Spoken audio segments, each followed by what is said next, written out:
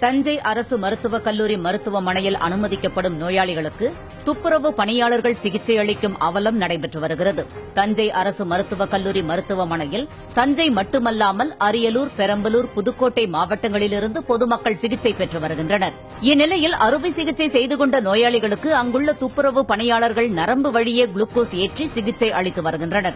சில நாட்களுக்கு முன்பு செங்கற்பட்டு அரசு மருத்துவக் கல்லூரி மருத்துவமனையில் இதேபோன்று துப்புரவு பணியாளர்கள் நோயாளிகளுக்கு சிகிச்சை அளிக்கும் காட்சிகள் வெளியாகி அதிர்ச்சியை ஏற்படுத்தியது குறிப்பிடத்தக்கது.